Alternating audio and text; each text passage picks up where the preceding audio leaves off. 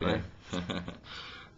So the way you get the app onto the Blackberry is you just open the browser and go to slacker.com, and the application will download from there. So you don't have to do anything real special or go into the App Store. You can just go to our website from your browser on your phone, Right. and it'll prompt you for the download, and then the Slacker icon will So appear. not even a mobile page, just regular. Right, exactly. Just redirects right to the download.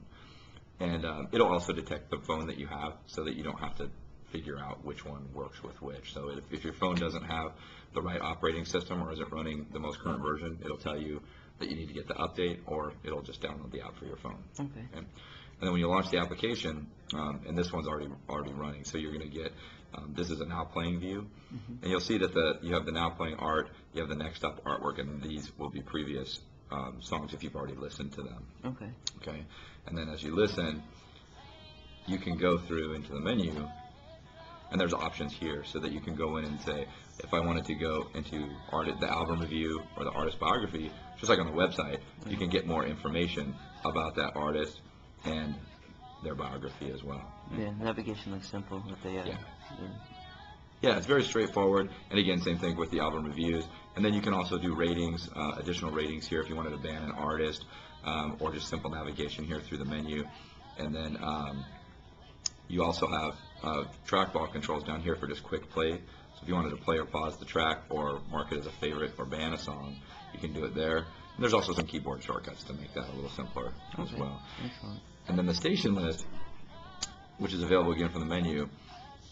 And when the station list comes, you'll have access to all of our stations. And when you're signed in, it'll also have your custom stations or your recently played stations that you might have from the website. So the website and the Blackberry stay in sync. So if you build a station on the web, it immediately shows up here as well. The Blackberry caches it then, correct? Yeah, it does both. The Blackberry will do both pieces. So you'll see that there's a cache stations option here. Okay. And the way that works is, when you're going through and listening to any of the any stations you might have. So let's say if we were in top stations, and you'll see that it'll load the album thumbnail. If you launch one of these stations and play it over, let's say 3G, when you're listening, you can mark it to cache it so that it was stored on the SD card. Okay. And then what you'll see is that it'll show up then in your cache stations when all the songs are stored.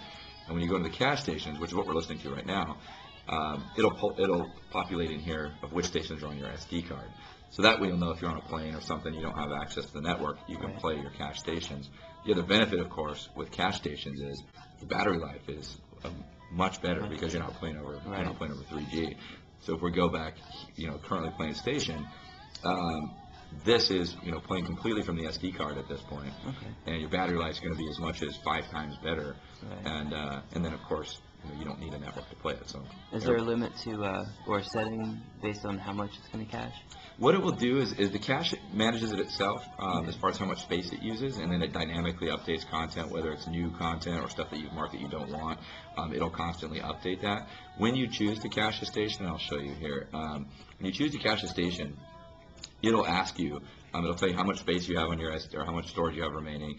It'll tell you, it'll prompt you for, are you sure you want to do this? This is how much space it's going to take. Once you do that, then it'll confirm it and it'll start the sync the next time you sync your Blackberry to pull the content down. Okay, so you're not going to accidentally run out of That's storage right. space. That's right. And it'll always maintain a fixed amount so that it doesn't just run wild and use up your whole SD card. Right, and go to take a picture or something. Yeah, right. It's all gone. Yeah. Excellent. And that's the basic app, and the app is free. It's something like so you can download right from slacker.com, and the service is free as well. Okay, and then the same rules as far as like the web version, as far as free versus paid and 6 skips. That's right, exactly. So you'll have 6 skips per hour per station with the free version. You may hear an audio ad or 2 in an hour, and then with the $3.99 service, it gets rid of all the ads and the skip limits.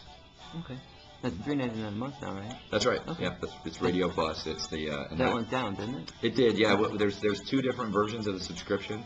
The $7.50 a month one lets you save songs and play on demand, but that's only through the web. So on the Blackberry or subsequently on the iPhone, the $3.99 service follows you around, so you can have it on the web and on your phone. And if you logged in as a Radio Plus subscriber here, you'd have all those benefits as well. Excellent.